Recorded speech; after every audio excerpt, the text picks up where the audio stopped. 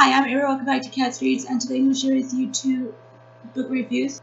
I'm just trying to catch up on the books that I haven't talked about yet, and things are going to change in the way I do these in the near future, and you'll see what that is when the time comes.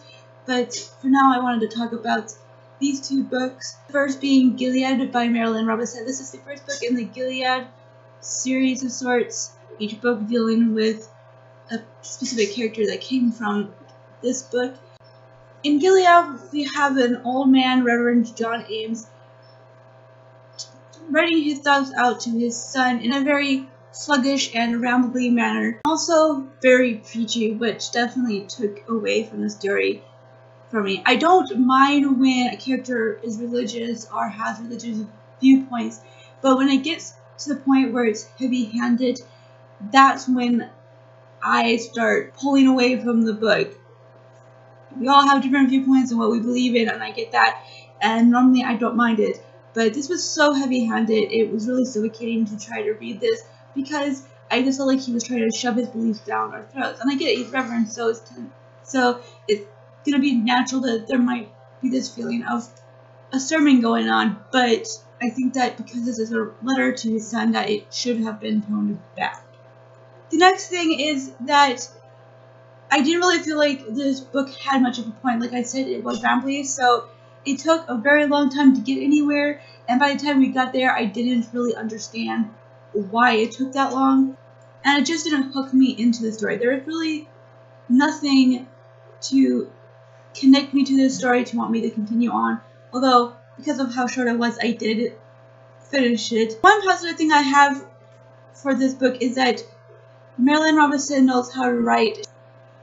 She writes great, realistic characters that come off the pages, very human characters, and so there were times where I was more intrigued with these side characters than John Ames himself, and that's slightly a negative thing. I think that I should have been more interested in John Ames and his thoughts, but all I really wanted to know was more about the other characters, and that in itself was a bit frustrating. And I know that the other books deal with those other characters, but I'm not going to be reading them because I just don't really like where she takes her stories here. And also, I did try to read the next book and I wasn't really going for it because it had that same feel as Gilead. She has the beginnings of a great writing style, and I definitely think that I will end up picking up something that has nothing to do with Gilead, but I had to give this one 3 stars.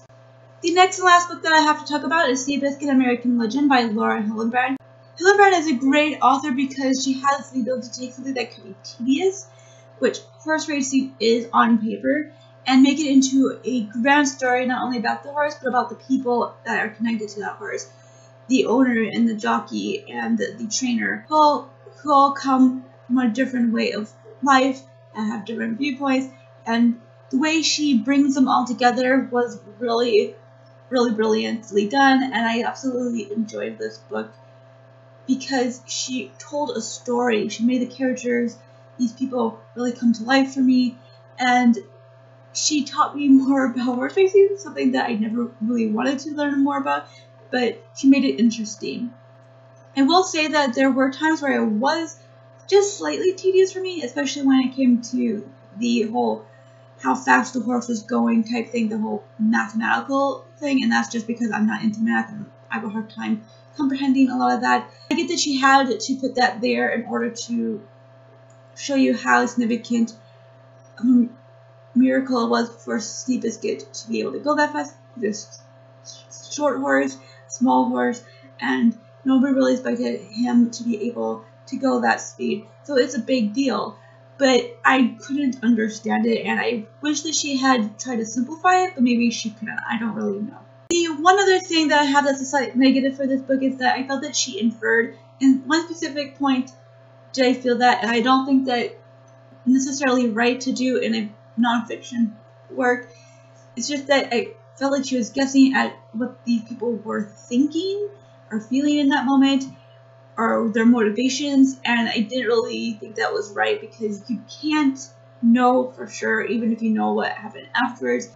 But other than that, she keeps to the facts. It's a really well-researched book, and you can definitely tell that she worked hard to get all the things that she needed in order to tell the story, and she does really well. But this isn't her strongest book, and of course this is her first nonfiction work, so I get that. And I definitely would recommend Unbroken over Seabiscuit, but I definitely enjoyed this just kind of a notch lower than Unbroken. In the end, I gave Seabiscuit 4 stars. There you go. These are the 2 books that I've read. Tell me down below if you've read either one of them. I would love to discuss with you down below your thoughts. And yes, thank you all so much for watching, and keep smiling.